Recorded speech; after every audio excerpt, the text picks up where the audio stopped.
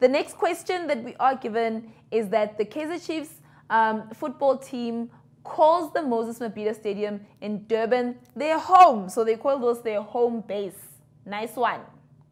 This means they do all their practices and home games at the stadium. This beautiful stadium is crowned by an arc. Okay, so this is the arc for the Moses Mabhida Stadium. That's an arc that's happening over there. And an arc can easily represent half of a circle as well. But I'm going ahead of myself. Let's see what the question says to us. It says that the arc is 106 meters above the ground.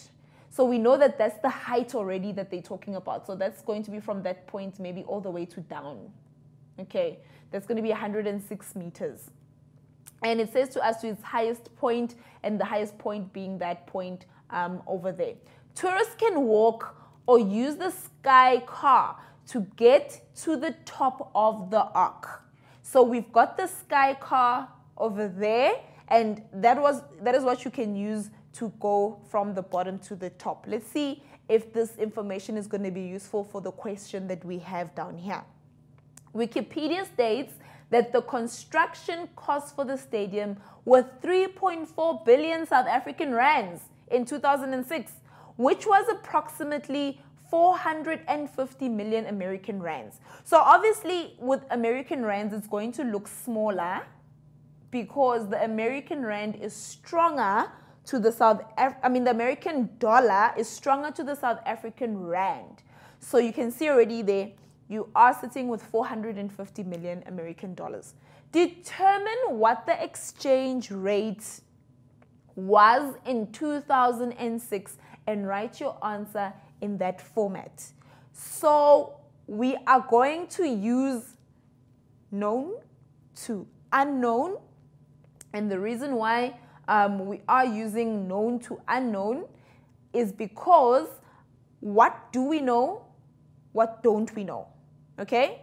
So it says to us here, 1 ZAR is equals to how many dollars, and so on and so on. What do we know already? We know that 3.4 billion is equal to 450 million. So billion has 3 extra zeros on top of million. So I want to write the number out for you guys. 3 extra zeros. Okay, let's see how that's going to work out for us. 3, 4, 0. So what do we know? That it's got 3 extra digits. Sorry about that. 3 extra digits. Okay.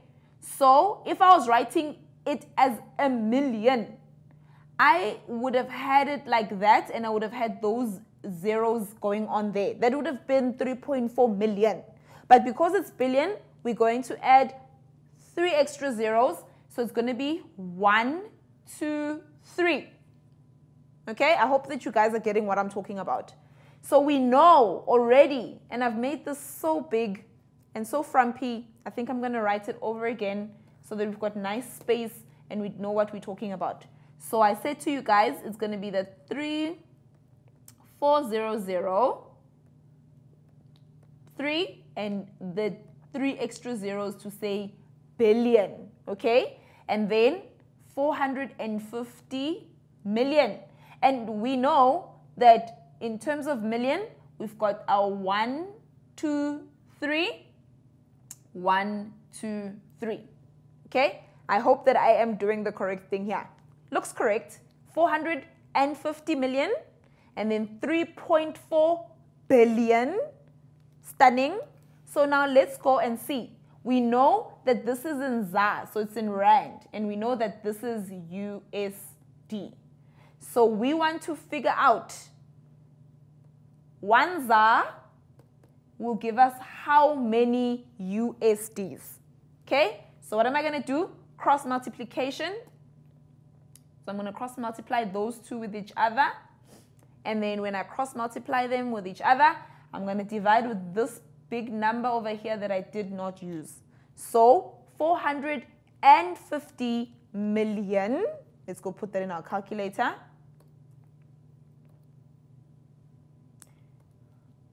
450, 1, 2, 3, 1, 2, 3, divided by 3.4 billion. So I said that is going to have how many zeros going on there? 1, 2, 1, 2, 3, 1, 2, 3. There we go. A nice small number. Okay? So 1 ZAR, 1 rand is going to then give us 0.13. Okay? 0.13. Therefore, X is equals to 0.13 USD. So we've got that now in terms of what's going on in terms of our format over here. That's in terms of now our exchange rate. Okay? Perfect. But something seems to be a little bit incorrect. Let me just double check if I've put in all my zeros, because I think my zeros could be the problem over here. I said that it's going to be that over there with the extra zeros. Okay, that's fine. Let's go to the next question and see what it looks like. In this particular question, an American family of 5 decides to go up the sky car. So we've got the sky car now, and our family is going up this car.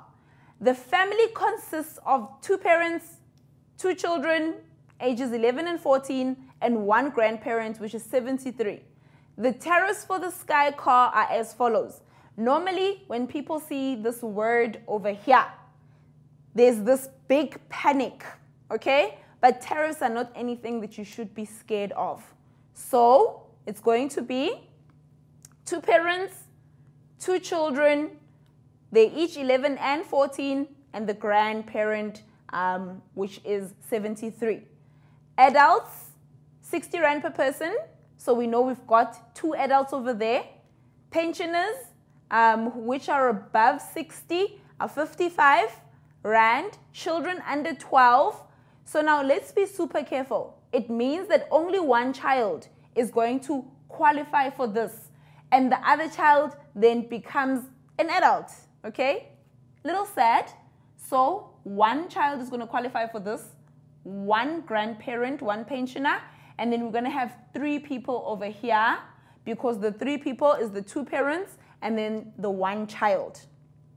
Stunning. Children under 6, free. We don't have a child that's under 6 that is coming through. Learners on school tour, 30 rand per person. We don't have any learners on a school tour. So it says here, calculate what it would cost this family to all go up in the sky car. Okay? What would it cost them?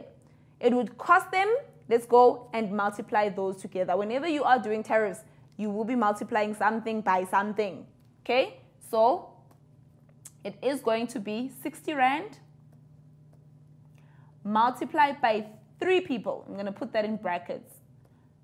Plus 55 rand, which is what the pensioner is paying, times 1 person.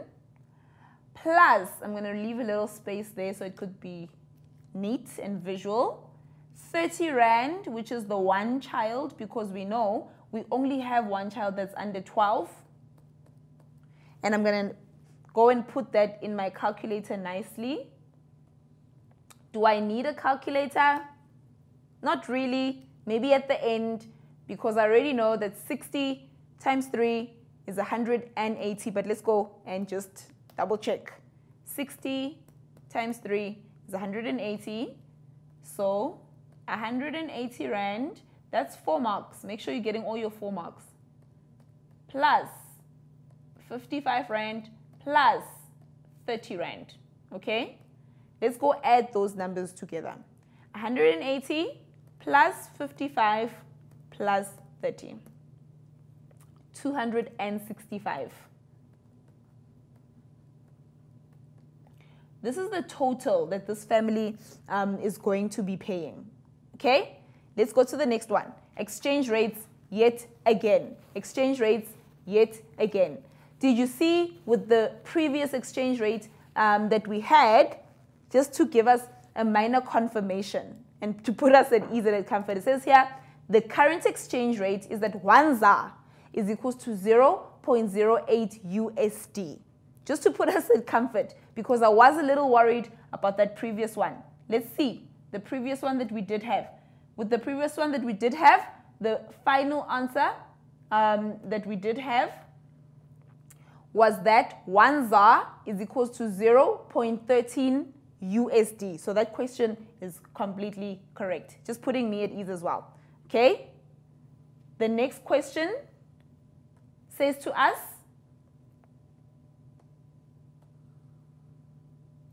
the current exchange rate is 1 ZAR is to 0.08 USD, which is less than what we calculated before. Determine what the family would be paying for the tickets in USD. We move again from known to unknown. What do we know? We know that 1 ZAR is equals to 0.08 USD. That's what we know. Okay? We know that. Now, we want to convert this rand number into USD. We put rands under rands. So, we put our 265 rands under rands, and then again, moving from known to unknown. I love this method. Why? Because it doesn't make you scratch your head and then do the wrong thing. We cross-multiply the two that exist with each other, and we divide it by that 1 over there, which is facing that x. Therefore, 265 times 0.08 divided by 1. Known to unknown. 265. 200, I shouldn't have removed that, times 0.08. And if you divide that by 1, it should give you exactly the same answer. So don't be too scared. That will give us 21 and 20 cents. 21.20 USD. That's your 3 marks over there. Okay? Beautiful, stunning. That's exchange rates. Whenever you are working with exchange rates, it's super important for you to remember. And you can say, I keep on saying super important because it's important. If you can remember to move from what do I know, what don't I know, put them under each other. Put rands under rands, dollars under dollars, centimeter under centimeters, and so on and so on. Perfect. Let's see the next question. Still working with this. Use the exchange rate you calculated in 1.1.1 to determine the percentage change between 2006 and 2018. So we want to know what the percentage change is going to be, okay? And in terms of our percentage change, I'm just going to give you the formula. Percentage change looks like this. Percentage, okay, I'll write it out as this. Percentage change, you need to know how to use your formula. Is equal to the new percentage minus the old percentage, so whatever the old percentage is, on top of the old percentage. And this should make sense to you guys. Why should it make sense? It should make sense because now it's here and it's telling us that the new is more or less, or whatever the case is, than the old. And then it's old because it's going to be the percentage change in the exchange rate between 2006 and 2018. But in order for us to do a question like that, we must have had the numbers to work with in terms of that. That is the formula that we are using. Let's see if we can do this one. I don't have a lot of time left, but let's see what we can do. The capacity of the stadium when it's full holds 85,000 people, and an average ticket is 90 Rand. If they only manage to sell 3/4, so that's 3/4 of the tickets, so times 85,000. So that is 3/4 times 85,000. 63,750. 63,750. That's how many tickets they sold. We multiply that with the 90 Rand, which gives us 5,770,000. 5,737,500. Okay? Stunning.